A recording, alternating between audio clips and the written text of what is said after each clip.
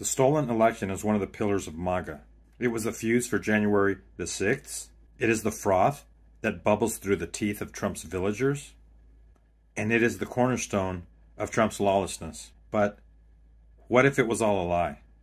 What if it was a scam? What if it was never true? Now, I'm aware that saying these words is heresy and blasphemy against the religion of Trump, against MAGA, and even amongst most evangelical Christians who abide in the United States. Because by now, 2 years later, most people believe that it was stolen. I even said in the past that it looks like there are some suspicious things that have taken place. However, we now have a smoking gun that reveals that very fact. We have an audio admission, a confession by Steve Bannon, that tells us that Donald Trump's plan the entire time in the 2020 election was to claim that it was stolen.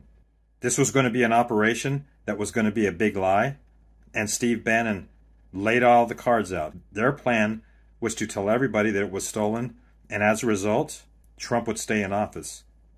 And in the audio that has been released, Bannon even goes so far as admitting that after this night, Trump would never have to worry about another election because he was going to be there forever.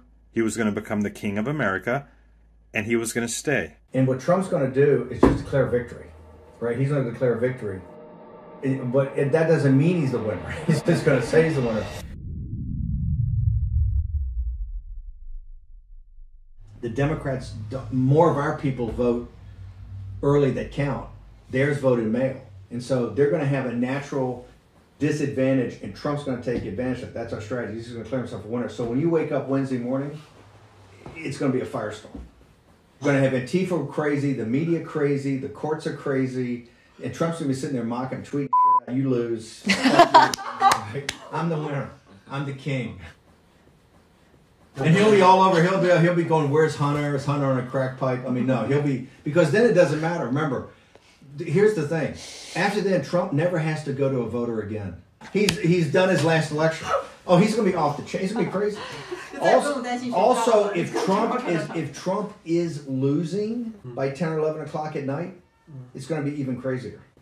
Because he's going to sit right there and say they stole it. Agree. I'm directing the Attorney General to shut down all ballot places in all 50 states. It's going to be no. He's not going out easy. So there you go, folks.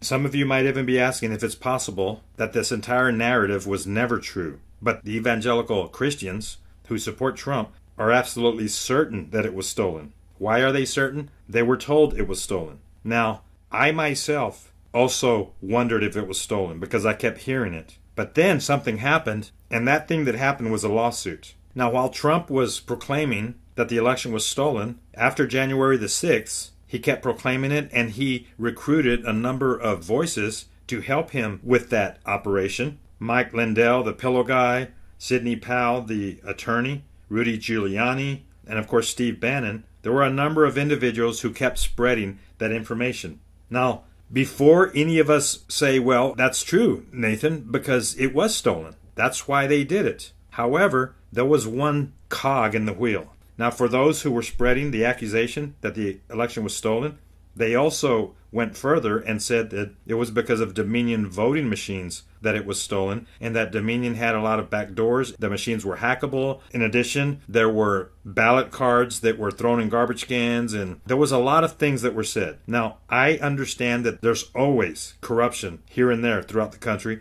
but it is up to election officials, precinct officials, the Secretary of State to try to do their job in every locale to make sure that their election is not fraudulent. But the accusation continued after the election, and then when January 6th came, that's what fueled their anger. They were outraged that America had a faulty election and the vote was given to Biden. So now we had a situation where there were two camps. One camp said no, it wasn't, and another camp said yes, it was, because Trump's people kept spreading that information. And then they went on Fox News, and Sidney Powell was a regular guest on Tucker Carlson, as well as some of the other talking heads, the personalities, and she went on there regularly saying that it was stolen. So did Mike Lindell. And they kept bringing up Dominion voting machines as the guilty one. So Dominion voting machines then decided to sue.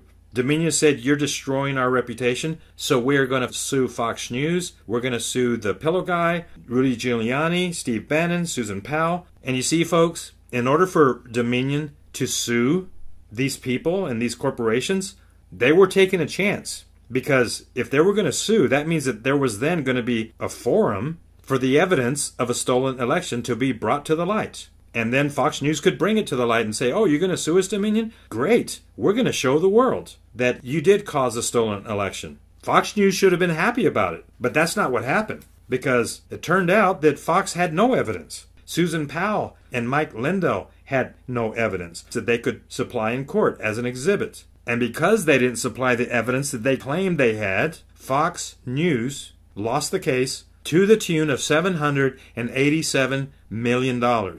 And after all of this came out, Dominion also was suing Tucker Carlson and some of the personalities. They also had the opportunity to show their proof. Now, folks, think about it. Tucker Carlson, during the lawsuit, he wasn't able to bring anything out.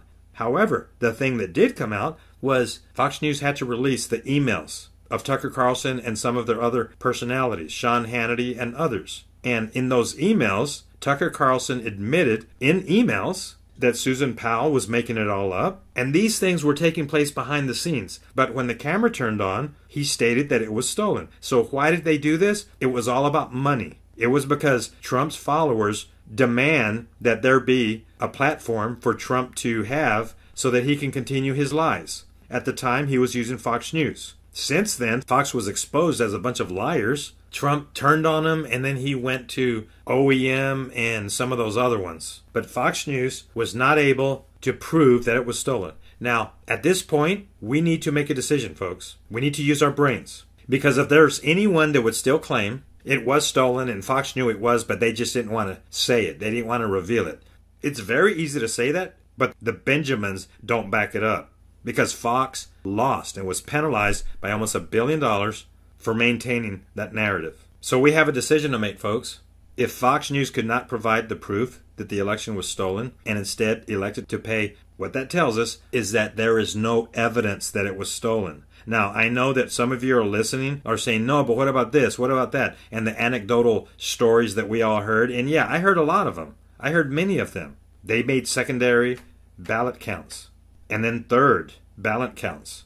But still, the numbers said that Trump lost. So all of these people who were spreading the narrative that it was stolen were penalized because they couldn't prove it. And at this point, it looks like this is the big lie that was chosen by Trump and his people to destroy elections and remove this pillar of democracy. So there you go, folks. Some of you might even be asking if it's possible that this entire narrative was never true. But the evangelical Christians who support Trump are absolutely certain that it was stolen. Why are they certain? They were told it was stolen. Now, I myself also wondered if it was stolen because I kept